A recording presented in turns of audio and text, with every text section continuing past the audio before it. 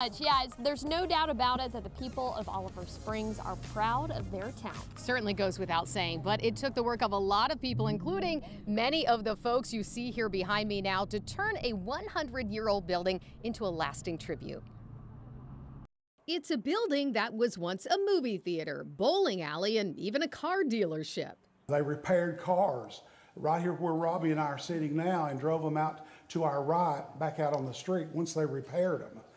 But now the Oliver Springs Historical Society Museum highlights the town's history. And we're thrilled to have this building, save this building, because really, I think the intent was to tear the building down. Inside, you'll find archives, exhibits, and a streetscape that's like taking a walk back in time. But 15 years ago, this building looked very different. The roof had fallen and had taken on water for many years.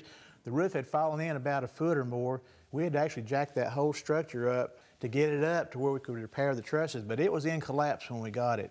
For Historical Society members Jerry White and Robbie Underwood, it was a major undertaking to restore the building. The building began to deteriorate, it began to leak, there was no upkeep. When we acquired the building, we had to do new plumbing, new wiring, and everything. A self-proclaimed history buff, Robbie had a vision for how it all should look. It was up to the town to help him make it all happen. You look at the fabric of a town, you know, the people that kind of forged the whole thing, like our forefathers, kind of make it what it is today. But it's only history if, really if people know about it. Otherwise, it's lost.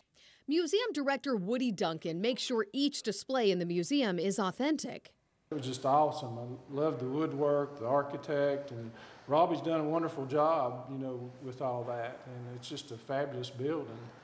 The museum is even looking to the town's future to tell its history through members of Eva Robbins' STEM students at Oliver Springs Academy. We have woodworking, vinyl, 3D printing. The Oliver Springs Historical Society has invited us in to be a part of it, and so we're going to be partners, and we're going to be helping create signage, we're going to be helping create displays, and even to the point of where we're going to create some virtual tours for them.